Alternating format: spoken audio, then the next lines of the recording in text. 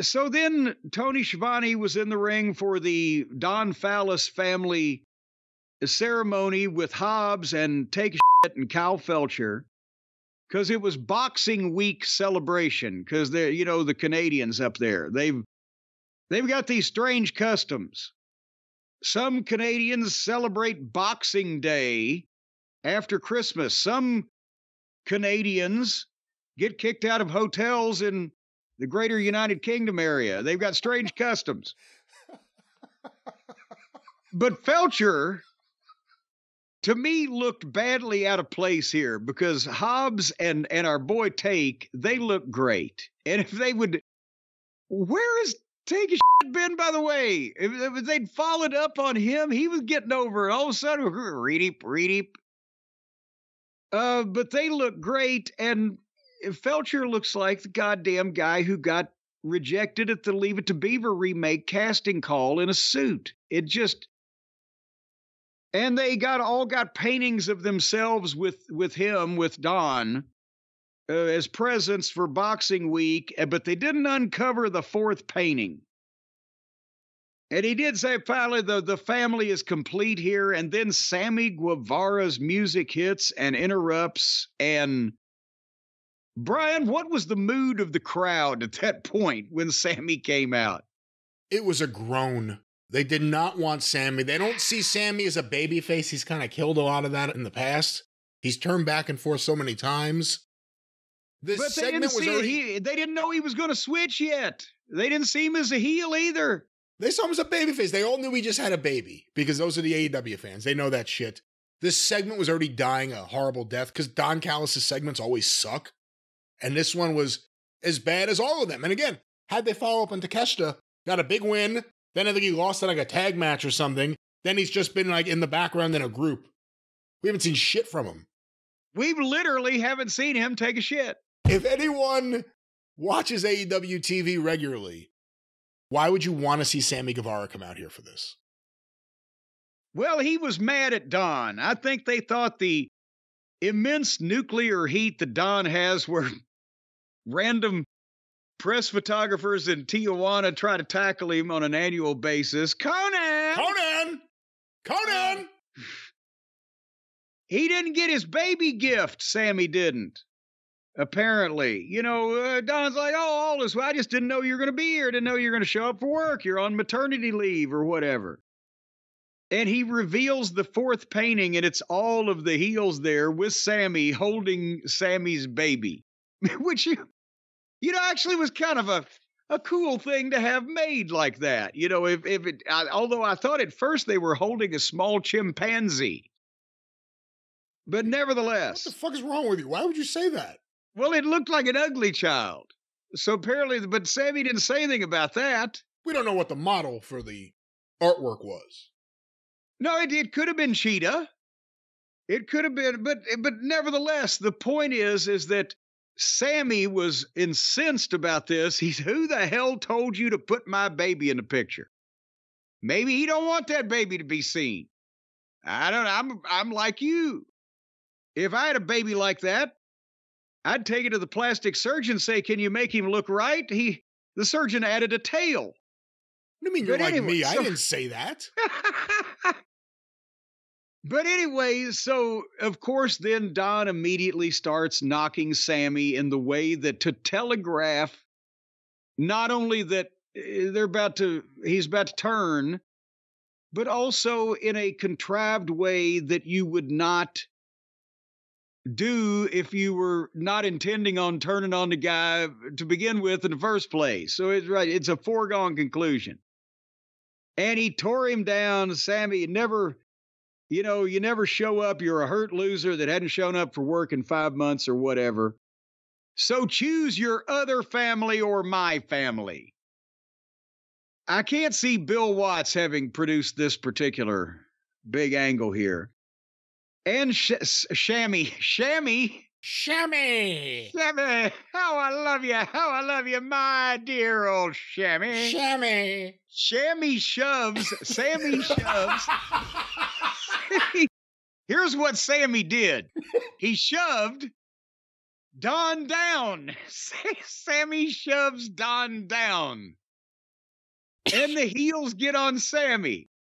And then Jericho's music plays. And because this was probably hours, maybe, before the news was being bandied about, the rumors and accusations, whatever, they didn't really boo him. They just still didn't give a shit. But Jericho used his baseball bat to run the heels out and then broke the frames on the paintings. And every time he'd hit one of those fucking frames and it'd shatter, I'm thinking, boy, if somebody in the front row just had the guts to stick one piece of fucking plastic in his own eye and then call Stephen P. New, they could be a billionaire. But nevertheless, the heels bailed. There was a big face-off between Jericho and Sammy, and then they had a big hug.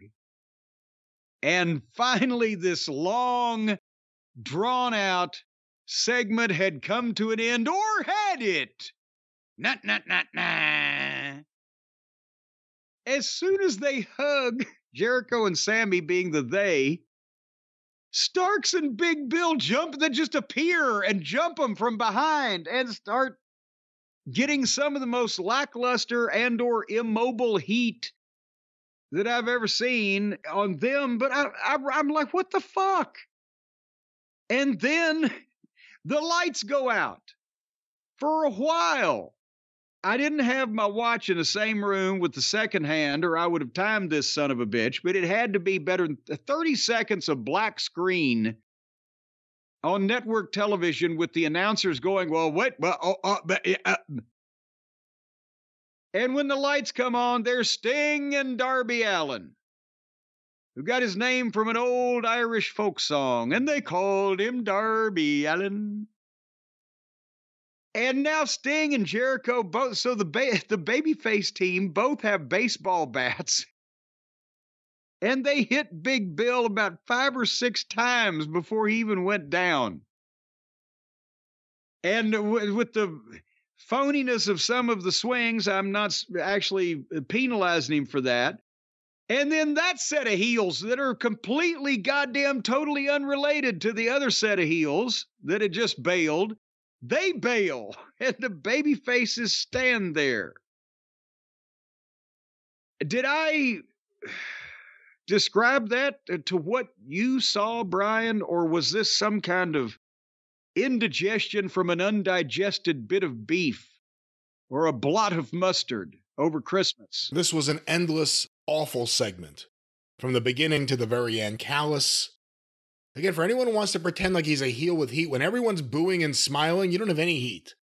They're enjoying the show. And then you get to the substance of it, and it's all this stupidity. And again, him with the paintings. The Sammy stuff wasn't getting over with anyone. Jericho comes out. Jericho, even before the week of Jericho, I don't know what you call it. This is the start of the week of Jericho right there on Dynamite. He's not very good anymore. You can stop pretending, everyone has been pretending.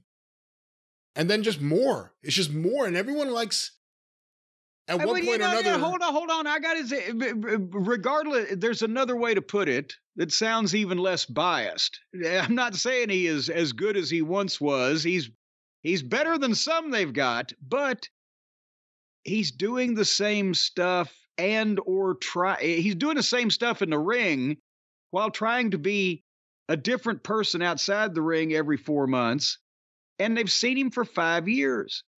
How can I miss you if you won't go away? It's getting old, and so is he. Maybe he should revamp his schedule rather than his character. You know what else is getting old? The lights going out. Everyone is starting to groan when that happens. No one's getting excited. It's the House of Black doing it. The Devil's doing it. Sting and Darby are doing it. Why? This is one of those things from ECW that they got away with not having a logical reason for it, but now you have to have a reason for it. Or stop doing it. It's the laziest thing ever. I get that Sting can't run to the ring, but there's got to be a better way. Well, no, you could. They're not even doing it because of that. I mean, if he can have the matches he's having, he can run down the aisleway. It's that they think it's cool. and it's not cool anymore. It was like you said, the 90s, ECW got away with it.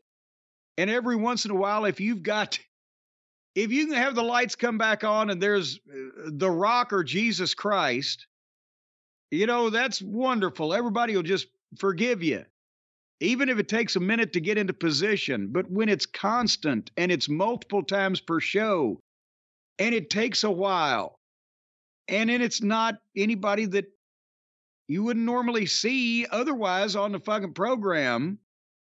And,